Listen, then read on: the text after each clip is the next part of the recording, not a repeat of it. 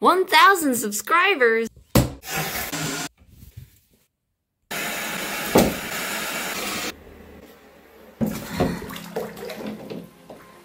Eile Udian Evan Chevelasina Naal. We have a beautiful night, don't we? It took me a little while to get used to bathing in public, but I realized it wasn't a very big deal when other people also didn't treat it like a very big deal. In the north, we don't have public bathing year-round.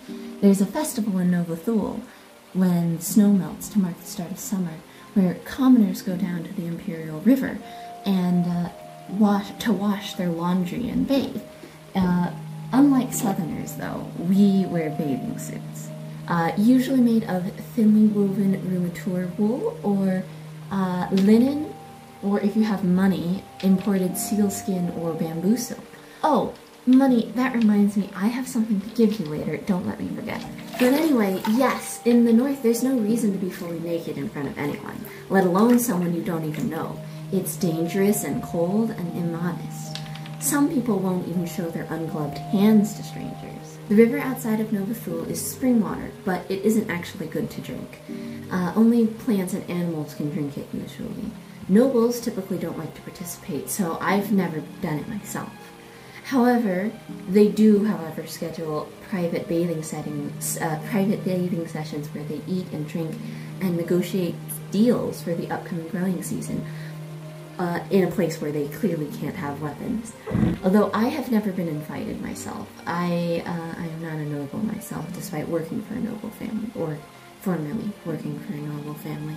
Gil told me they sprinkle the water with tobacco flowers or cologne, pine-scented cologne, and that most people are already bathed and shaved and sprayed in cologne before they even arrive. It doesn't sound particularly pleasant, though, I'll admit. I have been lucky enough to have access to a private bath year-round.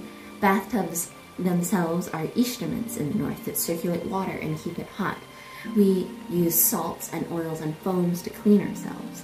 Heated east pumps, wrapped in the same shape that trees grow their roots in, bring water up from the tank beneath the house, though in the coldest nights it's usually safest to get water from melted ice. That's where we get most of our drinking water, in fact, in the winter, is there's a big kettle in the kitchen and smaller kettles that the staff will keep filled throughout the manor. Commoners usually don't have private baths. If they do, they're usually not heated by east, unless they're a mage. Instead, most commoners take steam baths before jumping in the snow and then returning indoors. But small children are not thrown in the snow, however, and neither are babies or very, very old people. That's considered bad for their health. Sagenheim, as I understand, has public bathing on a family basis, where each hall has its own bathhouse. They also primarily take steam baths for cleanliness, as I understand. After sweating out their impurities, they'll jump into ice-cold water to fully purge the rest of them, and then they exfoliate with rough bamboo brushes, and then soothe their skin afterwards with flower oil made out of the lantern flowers that only grow there in the womb of the world.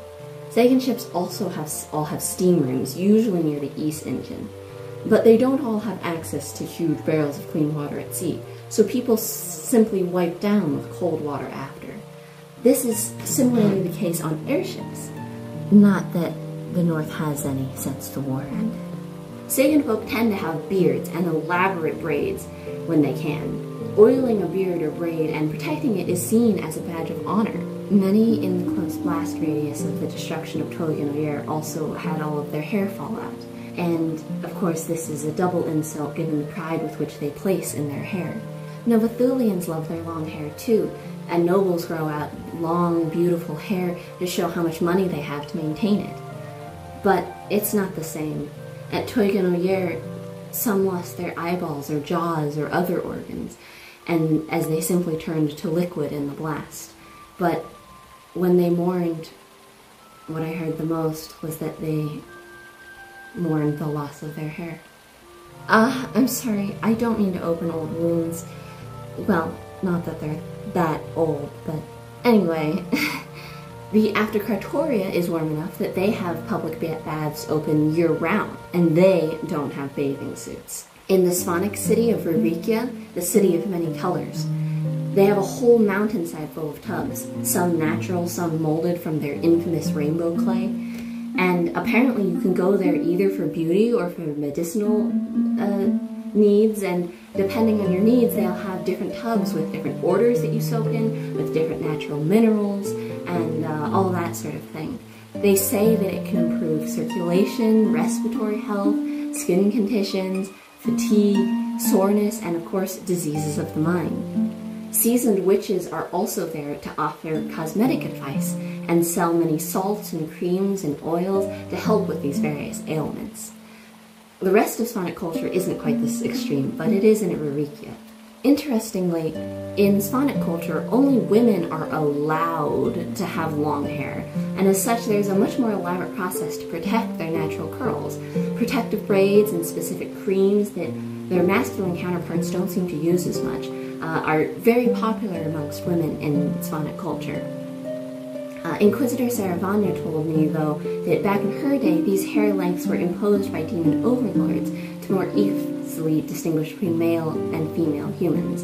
Today, it's more of a cultural expectation, though I don't think I've seen anyone who gets particularly offended if you have long hair or short hair and it's not matching your assigned sex at birth.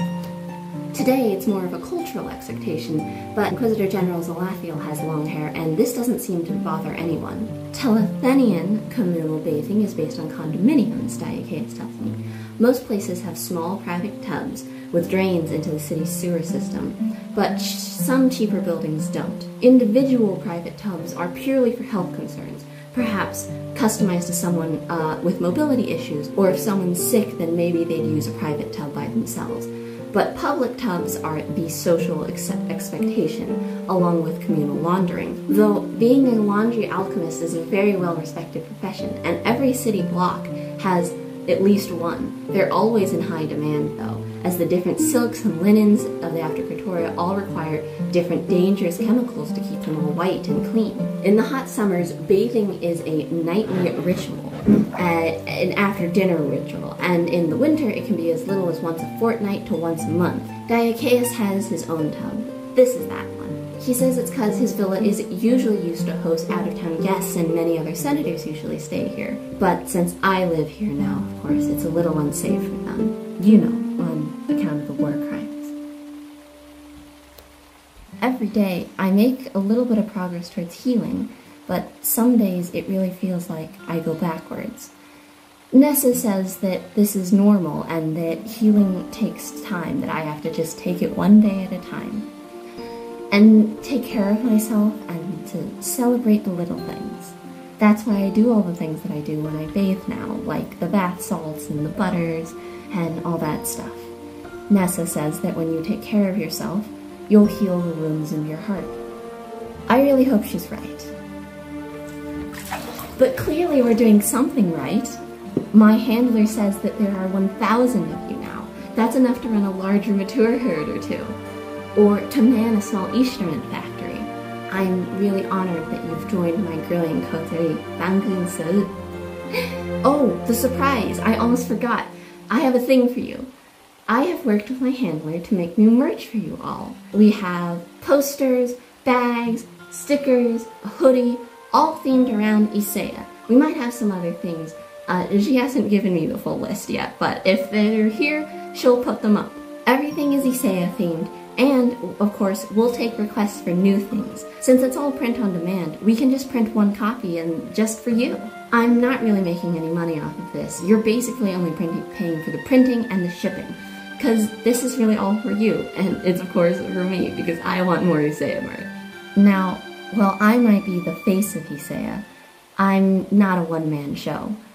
We are all contributors to the world of Isaiah.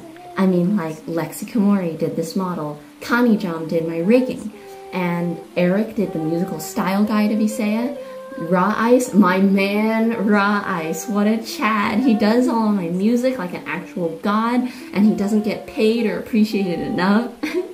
Grim Coordinator did my Spidey Boys, and Swan did Kinavaris, and Tarlachan and Freezing Turtle and Kelp. I'll do a non-zero amount of my art for not enough money. Alex Lundquist, My Moray, Seti, Galactic Sand, and Reaper of Crows just exist and create alongside me, then that is enough to warm my heart. The Amazing Dragons Rose does like 50% of my voice work when it isn't me, and whenever I get a live action film kid, she is absolutely going to do all of my fight choreography. And of course, Emer's Lockingfear, my beloved sponsor, handler of Diachaeus, Salathiel, Kivik, Sepestro, voice of most male characters on this channel, geological engineer and dungeon master extraordinaire, truly my greatest muse. Mwah. I love you all. I literally couldn't do this without you. Thanks to you all, we do actually welcome creativity of all kinds here, from writing to game dev, edgy to adorable. Here, we make things that truly touch your heart, and I'm honored that we do.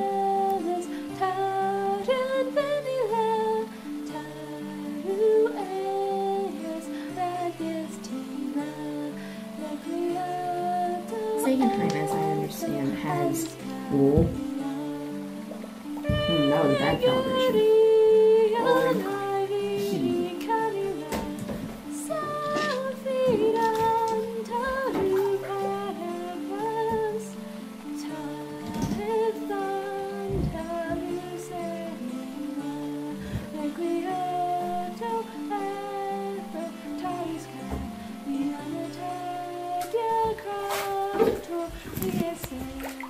Okay, is this better? Is this better? No, this isn't better. Okay, hang on.